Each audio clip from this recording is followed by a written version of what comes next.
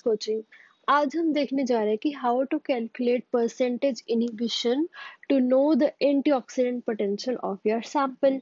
तो उसके लिए हमें सबसे पहले सैंपल की एब्जॉर्बेंस लेनी पड़ती है यूजिंग यूवी विजिबल स्पेक्ट्रोफोटोमीटर। और हम एब्जॉर्बेंस सैंपल की कैसे लेते हैं अगेंस्ट मिथेनॉल एज ब्लैंक।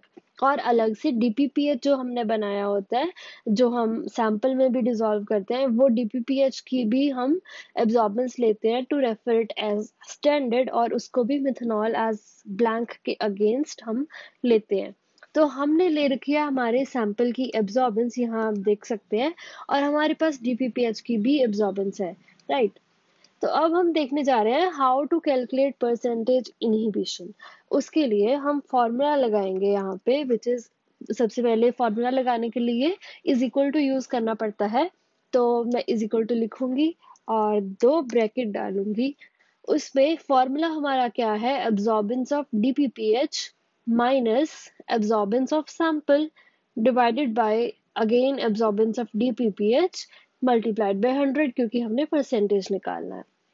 तो उसके लिए हम यहाँ ले रहे हैं absorbance of डीपीपीएच which is 1.3258 minus absorbance of sample. ठीक है, फिर हम ब्रैकेट लगा देंगे, then divided it by absorbance of sample, फिर bracket close, then multiply it by 100. And this is how we calculate our percentage inhibition of our sample to know how much antioxidant potential does our sample have. So the lower the, note this point, the lower the absorbance, the higher the percentage inhibition.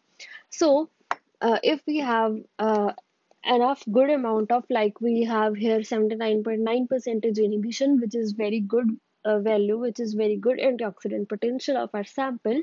Similarly, if you can see here you have this high value, and let's calculate. So I'll do is equal to absorbance of DPPH minus absorbance of our sample, then divided by again absorbance of DPPH, and then multiplied by 100. So you can see here the difference. The higher the absorbance, the lower the percentage inhibition, and the lower the absorbance, the higher the antioxidant potential you will get. So this is how we calculate percentage inhibition of our sample using Excel, and also you get to know the formula of absorbance, for the calculation of percentage inhibition. Let me also write here is equal to absorbance of DPPH minus absorbance of your sample, then divided by absorbance of DPPH again, and then multiplied by 100. Right, so this is the formula, and this is how we apply it, and then we get the value of antioxidant potential of our sample. I hope you get the calculations clear, and if you have any doubt, do comment in the comment section, and we'll meet in the next video. Until then, bye bye, have a good time.